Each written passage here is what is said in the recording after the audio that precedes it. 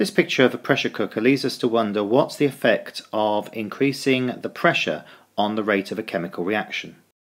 At foundation level, we need to know not only the effect of changing the pressure, but also be able to explain this in terms of what's called the reacting particle model or the collision theory.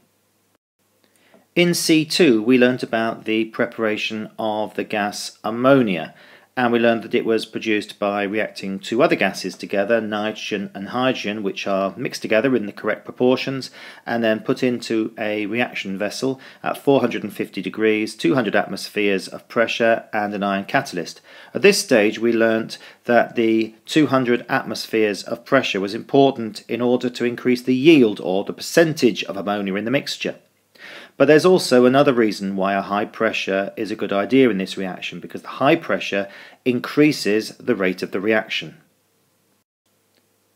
And how does it do this? Well, the particles of hydrogen and nitrogen need to be able to collide in order to react.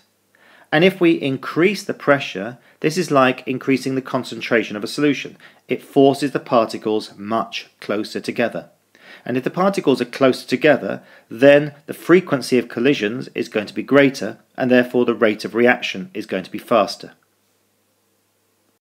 We can think of this as being a bit like a piston. If we had particles of hydrogen and of nitrogen all in one vessel, but then we close down the plunger of the vessel, this would force those particles much closer together, and that would lead to more frequent collisions between them, which would lead to an increase in the rate of reaction.